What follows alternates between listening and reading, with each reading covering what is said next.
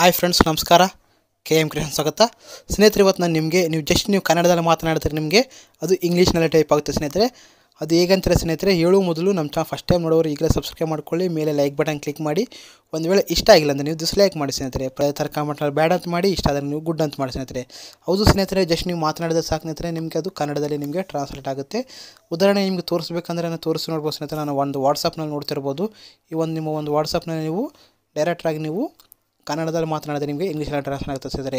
ನಾನು ನಿಮಗೆ ತೋರಿಸಿ ನೋಡ್ತಿದ್ರೆ ಅದು ಹೇಗೆ ಅಂತ ನೋಡ್ತಿದ್ರೆ, ಮೇಲೆ ಒಂದು ವಾಯ್ಸ್ ಐಕಾನ್ ಇದೆ ನೋಡ್ಬೋದು, ಅದ್ರ ಮೇಲೆ ಕ್ಲಿಕ್ ಮಾಡಬೇಕಾಗುತ್ತೆ ಸ್ನೇಹಿತರೆ. ಕ್ಲಿಕ್ ಮಾಡಿದ್ರೆ ನೋಡ್ಬೋದು ನಿಮಗೆ ಇಲ್ಲಿ ಸ್ನೇಹಿತರೆ ನೋಡ್ತಿರ್ಬೋದು, ನಿಮಗೆ ಮೇಲೆ ಒಂದು ಮೈಕ್ ಬಟನ್ ಇದೆಲ್ಲ ಕ್ಲಿಕ್ ಮಾಡಿ.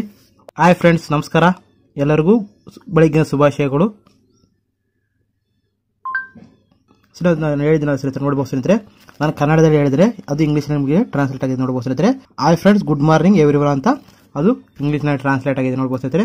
ನಾನು ನಾನು ಕನ್ನಡದಲ್ಲಿ ಮಾತನಾಡಿದ್ರೆ ಅದು ಇಂಗ್ಲೀಷ್ನಲ್ಲಿ ಟೈಪ್ ಮಾಡಿಬಿಡ್ತಾ ಸ್ನೇಹಿತರೆ. ಈ ಥರ ನೀವು ವಾಟ್ಸಪ್ನಲ್ಲಿ ನಿಮ್ಮ ಫ್ರೆಂಡ್ಸ್ಗೆ ನೀವು ಮೆಸೇಜ್ಗಳು ಮಾಡ್ಬೋದು ಸ್ನೇಹಿತರೆ. ಹಾಗಾದರೆ ಆ ಆ್ಯಪ್ ಯಾವುದು ಅಂತ ಹೇಳ್ತೀನಿ ನೋಡಿ ಸ್ನೇಹಿತರೆ. ಡಿಸ್ಕ್ರಿಪ್ಷನ್ ಒಂದು ಆ್ಯಪ್ ಲಿಂಕ್ ಕೊಟ್ಟಿರ್ತೀನಿ, ಅಲ್ಲಿಂದ ಒಂದು ಆ್ಯಪನ್ನು ಇನ್ಸ್ಟಾಲ್ ಮಾಡ್ಕೊಳ್ಳಿ. ಆ ಆ್ಯಪನ್ನು ಇನ್ಸ್ಟಾಲ್ ಮಾಡಿದ್ರೆ ಈ ಥರ ಬರುತ್ತೆ. ಆ ಆ್ಯಪ್ ಹೆಸರು ಬಂದು ನಿಮಗೆ ವಾಯ್ಸ್ ಅಂತ. ಇದು ನಿಮಗೆ ಡಿಸ್ಕ್ರಿಪ್ಷನ್ ಸಿಗುತ್ತೆ, ಇದು ನಿಮಗೆ ಪ್ಲೇಸ್ಟೋರ್ನಲ್ಲಿ ಸಿಗುತ್ತೆ. ಅಲ್ಲಿ ಇನ್ಸ್ಟಾಲ್ ಮಾಡಿದ್ರೆ ಓಪನ್ ಮಾಡಿ ಸ್ನೇಹಿತರೆ. ಓಪನ್ ಮಾಡಿದ್ರೆ ನಿಮಗೆ ಈ ಥರ ಬರುತ್ತೆ. ಇಲ್ಲಿ ವಾಯ್ಸ್ ವಾಟ್ಸಪ್ ಅಂತ ಕ್ಲಿಕ್ ಮಾಡಿ. ಕ್ಲಿಕ್ ಮಾಡಿದ ತಕ್ಷಣ ಮೇಲೆ ಒಂದು ಆಪ್ಷನ್ ಇದೆ ನೋಡ್ಬೋದು. ಇದ್ರೆ ನೀವು ಆನ್ ಮಾಡ್ಕೋಬೇಕಾಗುತ್ತೆ ಸ್ನೇಹಿತರೆ. ನೋಡ್ತಿರ್ಬೋದಲ್ಲ, ಇದು ನೀವು ಆನ್ ಮಾಡ್ಕೊಂಡು ಮತ್ತೆ ನೀವು ಇಲ್ಲಿ ಸೆಟ್ಟಿಂಗ್ ಮಾಡಬೇಕಾಗುತ್ತೆ. ಇದು ನೀವು ಫಸ್ಟು ನಾನು ಆನ್ ಮಾಡಿದ್ದೀನಿ ಆಲ್ರೆಡಿ. ಇದು ನೀವು ಆನ್ ಮಾಡ್ಕೊಂಡು ಮತ್ತೆ ಇಲ್ಲಿ ಓಕೆ ಕ್ಲಿಕ್ ಮಾಡಿ. ಕ್ಲಿಕ್ ಮಾಡಿದ ತಕ್ಷಣ ನಿಮ್ಮ ಒಂದು ಎಸ್ಬಿಲಿಟಿಯಲ್ಲಿ ನೀವು ಇದನ್ನು ಆನ್ ಮಾಡ್ಕೋಬೇಕಾಗುತ್ತೆ. ನೋಡ್ತಿರ್ಬೋದು, ಇಲ್ಲಿ ನೋಡ್ತಿರ್ಬೋದು, ಇದನ್ನು ನೀವು ಈ ಥರ ಆನ್ ಮಾಡ್ಕೋಬೇಕು. ನಂತರ ಬ್ಯಾಕ್ ಬಂದ ಸ್ನೇಹಿತರೆ. ಬ್ಯಾಕ್ ಬಂದ ತಕ್ಷಣ ನಿಮಗೆ ಈ ಥರ ಎರಡು ಆಪ್ಷನ್ ಕೇಳುತ್ತೆ. ಒಂದು ವಾಯ್ಸ್ ಟೈಪಿಂಗ್ ಮತ್ತು ಇನ್ನೊಂದು ವಾಯ್ಸ್ ಟ್ರಾನ್ಸ್ಲೇಟ್ ಅಂತ. ನೀವು ಇಲ್ಲಿ ಯಾವುದನ್ನು ತಗೋಬೋದು.